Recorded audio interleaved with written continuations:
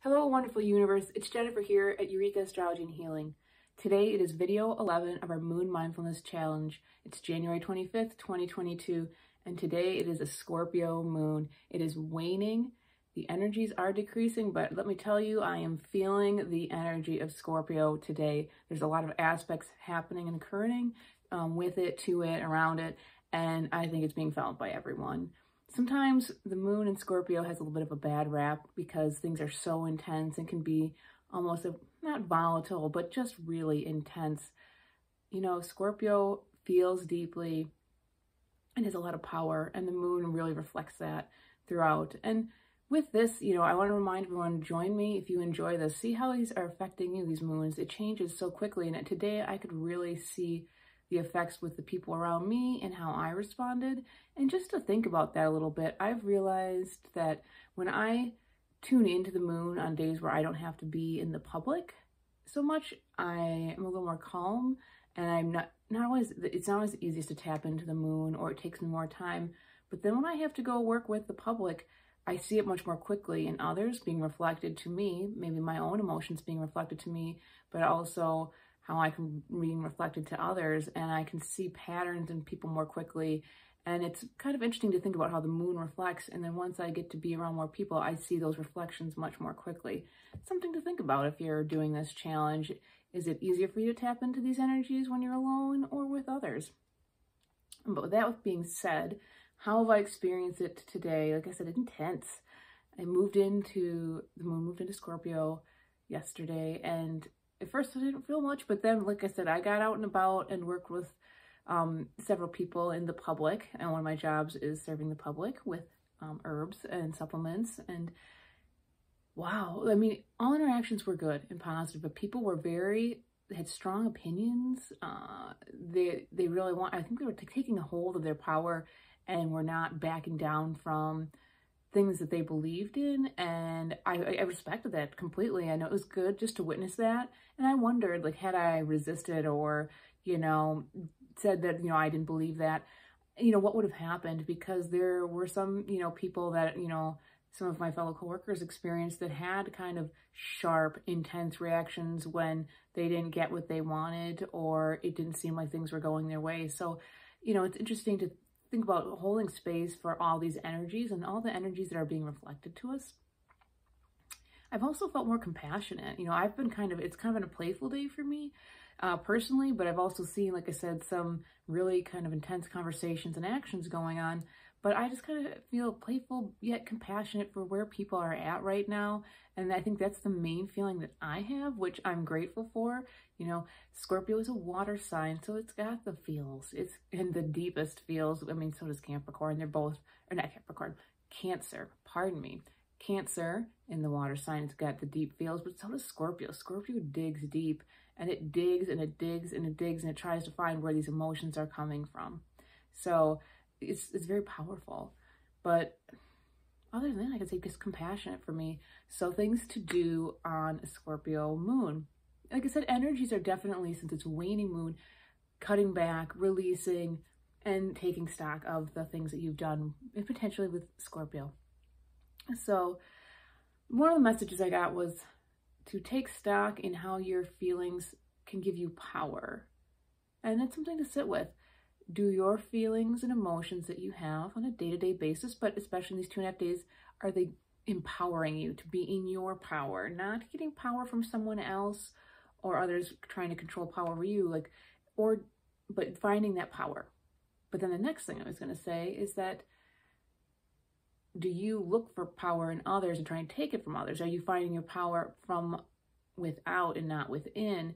And sometimes emotionally, especially the Scorpio moon, if it feels like it is not maybe so much in control, and in this case, because you're not standing in power, right? Because true power knows it cannot control. It cannot control everything. But if there's that fear that can come with it sometimes, that need to control, to know, and just, like I said, to know what's next, there can be a reach for power, trying to take it from others or exerting your own over others. So I think it's really good to take stock in how your feelings and emotions are really working in your life for you. And hopefully you're finding that the way you respond emotionally in general gives you power, gives you strength, and lets you know, I am powerful in my own right and I don't need to take it or exert it over others. The next thing I was thinking about, and I really tried to take stock of, do detective work. Scorpio, like I said, digs deep, and it is great at finding the clues. It's the Sherlock Holmes. It is getting in there and finding out. And so this could be different for everybody in the area of your life. Again, your chart is unique, and where Scorpio falls in your chart is unique. So wherever that area is, if you know a little bit about astrology, that's the place to dig deep. But just in general, if you have a feeling like, I need to find out more about my health, what's going on with my health, I need to find out more about what's going on with my emotions, I need to find out more about what's going on with, say, work even, I need to dig deeper to find out what's causing maybe some things that seem a little secretive or elusive, just like, you know, almost subconscious below. Do the digging, you know, obviously safely, but do some digging. I think it's a good time to find some answers. And just sitting with what the answers are, because sometimes Scorpio unearths things that we've pushed down for a reason because it's maybe too painful or hard, painful and hard, either something that could happen to us or also things that maybe we've done and we don't fully know how to integrate, you know, shadow self. You know, it's a good time to do some shadow work, obviously with a proper teacher and guide. If you're not trained, it's really deep work, but it's really meaningful work, but always with safety and protection. So then what else did I think about here? This is an interesting statement. Release and transform dead emotions. Scorpio is all about transformation and death and rebirth. As many know, death is not the end, or at least I should say believe. Knowing is a little bit different, but there, for many, seems to be something more. And we can see that mimicked every day in life. You know, life feeds off life. When someone kills a plant and then cooks it and eats it, they get life again. The same with an animal. The same with leaves falling off a tree and, you know, the dead rotting wood from fungus eating it. There's this cycle going on here, continuous death and rebirth. And so I said dead emotions, and I thought about emotions that, not that they're bad and not that you're dead inside, it's emotions that no longer nurture or support growth, positive growth. And so kind of looking through and saying, oh, that emotion or that feeling is old and outdated. It served me well at a time, but it's time to let it go, because once you let it go, it can compost and then nurture the soil and grow into something new again. So it's a great time to let go of, as I said, those dead feelings and emotions. With that, I think those are great things to do. You don't want to overwhelm yourself. Doing one of those things is enough. It's deep work. It's transformative work if you're willing to do it. Then the aspects. There are a ton of aspects, and I think this is what I've been feeling, is it's just happened today for sure. And so the first things, don't regard the moon, because I'm always trying to do things, like I said, in real time, but also regarding the moon's aspects to the moon aspecting to things. But these two things need to be mentioned. Mars just moved into Capricorn, and then Mercury also just retrograded but moved into Capricorn. So it's kind of a Capricorn party here. With Mars moving in, it is at home, it is enjoying itself. I should say it's like an honored guest, really, in the Capricorn, and it is getting things done. It is consistent, it is powerful, it is strong, and it has energy to go and do. So people are probably feeling a little bit of a vip in their step and starting to really want to hunker down into the things that they want to get done. Like, yeah, I have the energy, I have the stamina to do this, and I am going for it. So, you know, this is going to be a great energy for a little while here to take advantage of, and I think this is largely what some people are feeling. And then Mercury was in Capricorn for a while, left and went into Aquarius, but now it's back in, revisiting. And the first thing it's going to hit is Pluto. And Pluto is near its end of its journey. I mean, it's still got quite some time, but in Capricorn. And so, like, rethinking, again, where there needs to be transformation with authority and structure and potential responsibility and duties in the world. And again, it's depending on where it's in your chart, but it's revisiting something that it had already touched upon once. And it will go over it again, and then you can kind of move forward with what you have thought about and, you know, revisited and made a decision on. It's like, all right, this is what I really want to do. And so I just wanted to put that out there. The other two things that are still in Capricorn, Venus and as I said, Pluto. So it's a heavy Capricorn time. So lots of transformation with that, lots of assessing, because Venus is also retrograde. So two planets retrograding. It's just, wow, really intense, but it's a great time to look at, again, authority, structure, and responsibilities. And, you know, I think when we come out of this, we'll have a whole new idea of what we want to be doing and what we want to be responsible for and what we want to have from the authoritarian structures that we are partaking in or are around us. That being said, lots of aspects. There are 3 what we would call more tenuous aspects. The moon in Scorpio is squaring the sun today, and the message I got was fixed feelings versus fixed thoughts. There may be a lot of deep feels, and definitely like feeling I want to connect deeply with another on a one-on-one basis, like really like deeply enmesh, where Aquarius is a little aloof. It's like, you know, I want to help, I want to serve.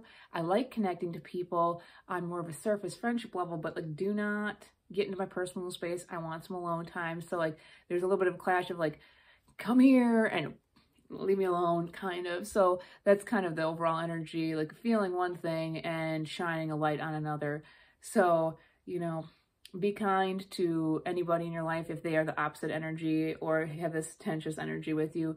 This will pass quickly.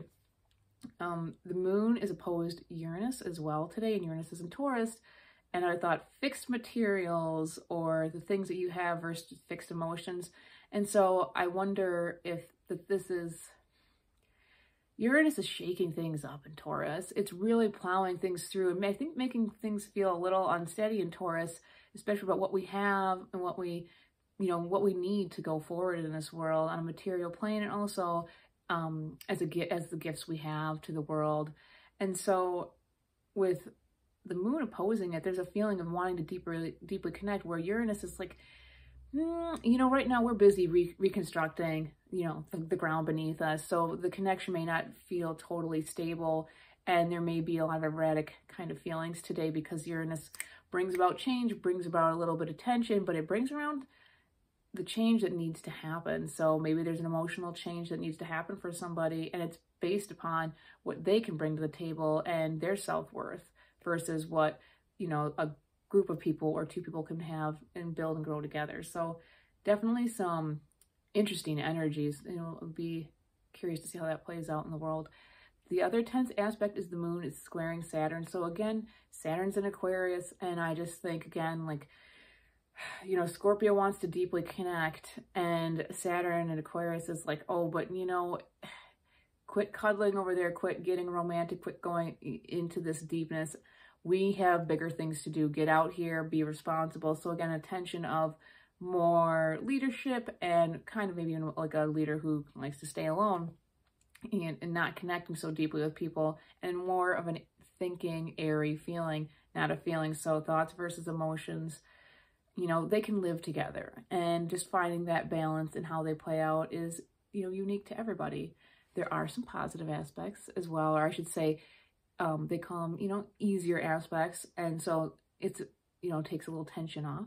And the moon today is trine Jupiter in Pisces. And I just think with all this tension and, you know, wildness going on and these deep feelings, it's just like this heightened sense of love. I feel like this deep connection to source and the love connection to source is really felt today. And that makes me happy. Jupiter's just expanding Pisces, you know, connection to all, you know, and it's just, like I said, it feels really good, like love to me, but love in highest expression. And it'd be a great day to create something, and it could be even emotionally driven, but really creating a beautiful piece of art or music or poetry or dance for the, you know, great spirit, really, or God, or, you know, whatever you worship or you don't believe in. The other aspect is moon is sextile Venus in retrograde. And I was trying to think about that, and I feel like the desire, like the emotions are coming through and helping, digging deep and finding the emotional core of the self in these few days, and maybe what is kind of driving the being underneath, especially emotionally and with feelings. When that gets found, I think it's going to help Venus understand what it wants, again, with responsibility and authority. I think digging into those emotions and finding them and those feelings is going to help as Venus is reassessing what it wants, it's going to find that. It's like, you know, this is where my power is, you know, finding your power in this moon. And then, you know, this is my power. How do I want it to play out in the greater world, especially with what I'm doing, you know, as a responsibility, but also how others, the rules around me, let's say this that gently, the rules around me, like, are these rules that I live by? Are these rules that work with my power and my source? And I'm not saying to go break laws, but there are sometimes laws that don't fit in spiritually with others, and just trying to figure out how you can fit that in. I think it's a great time for that. And I think this is going to be a really powerful transformation as the planets move out of Capricorn. But right now there's a lot of work being done. With that being said, thank you for joining me today. If you like what I'm doing, visit my website at eurekastrologyandhealing.com. And with that, join me if you'd like. Ciao for now.